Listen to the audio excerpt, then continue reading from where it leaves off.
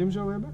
Ja. Is er niet beneden hoor? Volgens mij nou, laat ik het nog even beneden horen. Ik zit nu hier in het Concertgebouw met Jan Hage nu eventjes op de achtergrond. Die zit te repeteren aan een heel moeilijk stuk. Dat heet Bachanalia, met Tränen. Ik heb een soort sentimenteel, op mijn leeftijd nu, een hele sentimentele relatie met Bach. Heeft zoveel betekend in mijn leven en voor mijn muziek en voor mijn opleiding. En de kennis van mijn muziek, de manier waarop ik muziek begrepen en geleerd heb.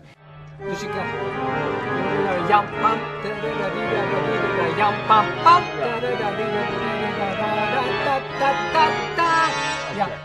Ja, oké, goed, dat is duidelijk.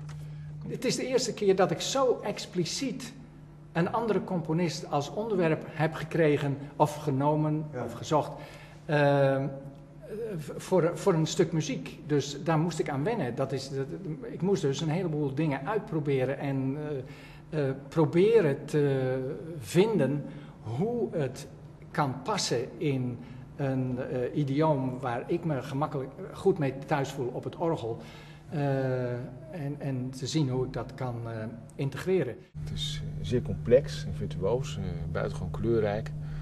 En echt een manier om het orgel helemaal het volle pond te geven.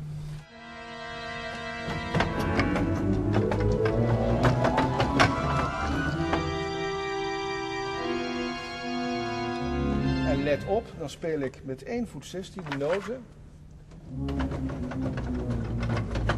En tegelijkertijd speel ik met mijn handen moeilijke akkoorden, ook grote sprongen.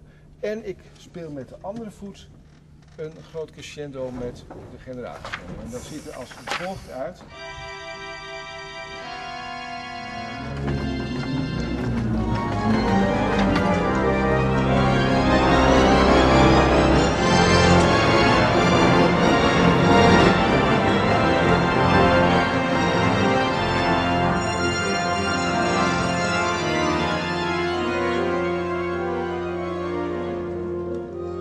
Nou ja, dat is maar een klein voorbeeldje van hoe het stuk... Eigenlijk het aardige hier is van natuurlijk dat een orgel normaal gesproken altijd gezien wordt als iets statisch. Je hebt 1 klank.